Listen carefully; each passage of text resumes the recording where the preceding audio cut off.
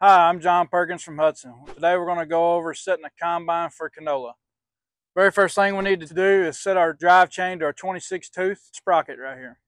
Moving back to the feed accelerator, for canola we want it set in the high gear. So what that means is you look at your sticker right here, which is a legend of low and high speeds. So we want to be on the rabbit, which is the high speed. So it is the smaller driver in the front, toward the front of the machine, and the bigger driver in the back toward the rear of the machine. While we're adjusting our feed accelerator speed, this is a good time to look at your stone trap door and your clean out door. We do want to make sure that it is absolutely free of debris. Any small gap, debris or anything in the door, allowing any kind of gap, you will lose a lot of canola seed right here underneath the throat of the machine before it gets the chance to go through the actual combine. 780 and 790s or 680s and 690s, the larger frame machines, has the rethresher. We want to make sure that in canola we're using the small grain setting, and that is pictured by the wheat emblem here. Anything else, corn, soybeans, we would want to be in the corn position. The most important part in the combine is going to start right here in the concave. Now for canola, we're going to recommend the small wire concaves. That's through John Deere, or you do have other brands and options there, like Condex for an example. It is important to level and zero and level your concave.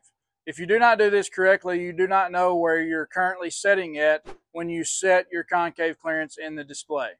Follow the operator's manual to know how to zero and level the concave. One thing I wanted to point out here would be our separator grate covers. Now in this machine we have 3 rows of 4 in our separator grate covers. That is designed to allow the free grains away from the wall and drop into the middle of the machine.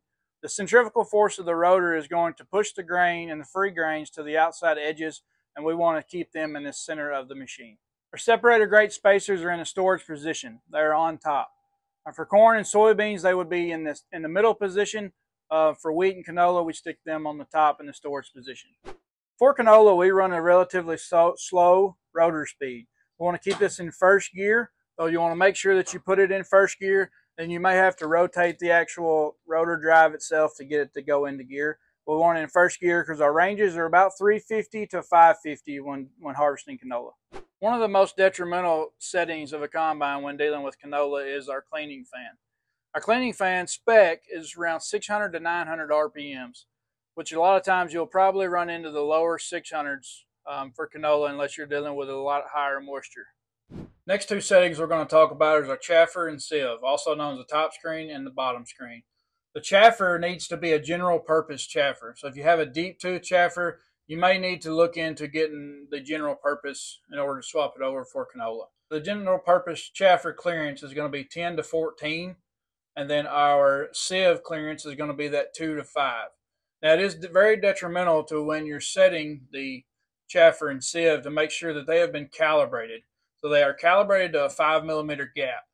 So I use an Allen wrench, a 5mm Allen wrench to calibrate my top and bottom screens. The next thing I want to go over is our dual zone Chaffer. So at the very back, the last foot of the top screen is a manual adjustment. So John Deere uses that as an air throttle and to control the amount of air and back pressure that we put on the top and bottom screen. But we want to make sure that that is a 5mm gap standard. So we want to make your manual adjustment at 5mm. If you run the dual zone Chaffer too open, you will get excess tailings. And if you run it too close, you will lose a lot of excess grain off the back and right into the tailboard. Today we went over the settings for setting a canola crop for an S790 John Deere combine. Now some of these settings may be different for your machine. Please reference the operator's manual, the equipment mobile app, or reach out to one of us at Hutson and we'll be glad to help you. That concludes this Pioneer Agronomy video podcast. Visit our page on pioneer.com and follow us on Twitter and Facebook for more agronomy insights.